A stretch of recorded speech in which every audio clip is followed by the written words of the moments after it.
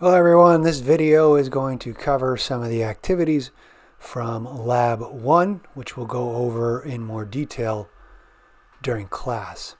So the last lecture I may have referred to the heart as being medial to the lungs and superior to the liver. I might also say that the lungs are lateral to the heart and the liver is inferior to the heart. These kind of terms are called directional terms. So at the end of all this, when I ask you, where are your eyebrows, instead of saying the eyebrows are on the side of the face to the right and left of the nose and higher than the nose, you would say the eyebrows are lateral and superior to the nose. So these are all terms that we use to describe the relative position between parts of the body. And you're going to notice that these terms come in pairs: medial, lateral, superior, inferior, proximal, distal, anterior, posterior, superficial, deep. So to start with, there's the midline of your body, dividing the body into left and right.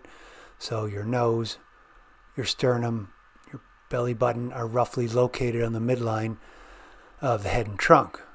Moving away from the midline toward the sides of the body is referred to as moving laterally. So your ears are lateral to your eyes, which are lateral to your nose. These terms can also be used on your limbs. For instance, your thumb is lateral to your pinky. More on the limbs in a minute. The second paired terms refer to parts that are above or below each other, superior and inferior. So your nose is superior to your mouth, which is superior to your chin, which is superior to your neck. The next pair of terms are proximal, distal, and for now we're going to confine those terms to the arms and legs. Proximal, in this case, is closer to the point of attachment of a limb to the body trunk. As you move away from the trunk, you'll become more distal. So your fingertips are distal to your elbow, which is distal to your shoulder. So proximal, distal, superior, inferior, medial, lateral, the three very common terms, and there's a few others I'm going to discuss, but you're going to often combine these terms to describe the relative position of an organ, such as the stomach, which is inferior and lateral to the heart, or the thumb, which is lateral and proximal to the pinky. But what if, say, you moved your arm, placed your hand over your heart? Would your thumb still be lateral to your pinky?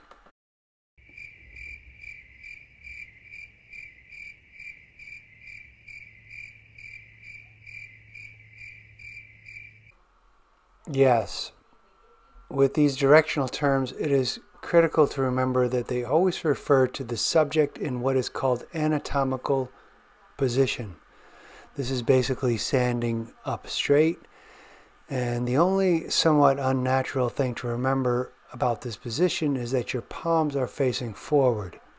This is very important to keep in mind as we get on to identifying bones, muscles, blood vessels, and nerves of the forearm. So another important paired term I have already briefly alluded to divides the body into front and back, which we will now refer to as anterior, posterior, also known as ventral and dorsal. These terms, anterior, ventral, posterior, dorsal, are used pretty much completely interchangeably and somewhat randomly, and they're called one versus the other, mostly based on tradition. So earlier I mentioned the brain and spinal cord are located within the so-called dorsal cavity. And you can remember the word dorsal by thinking of a dorsal fin of a shark. And we also talked about the ventral body cavity, which is towards the front of your body.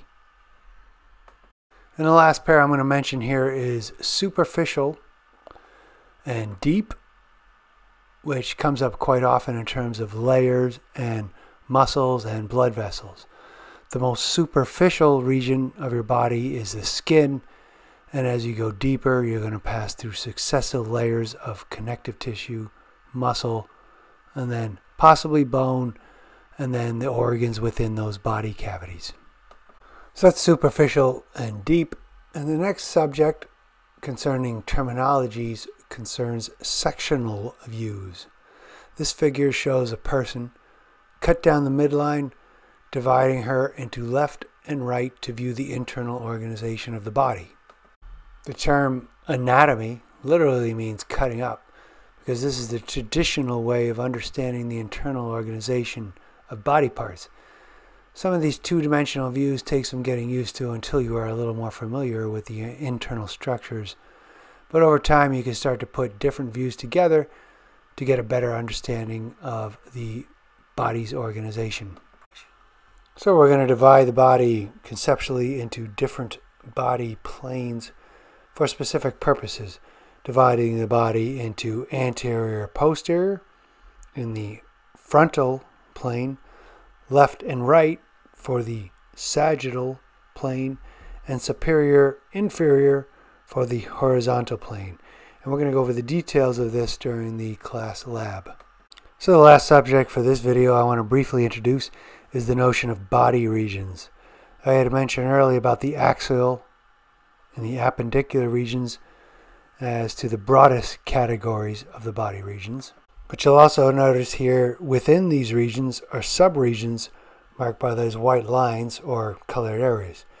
Every one of those enclosed areas have specific names that you'll become familiar with, if not now, then by the end of this course. This is because many of the bones, muscles, nerves, blood vessels are going to have names that correspond to these regions. Some of these are going to be somewhat familiar to you at least, such as the nasal and oral regions, whereas others like the mental and axillary regions might be completely foreign to you. So you may want to go through this term list, check off the ones that are possibly familiar with you, or you can guess.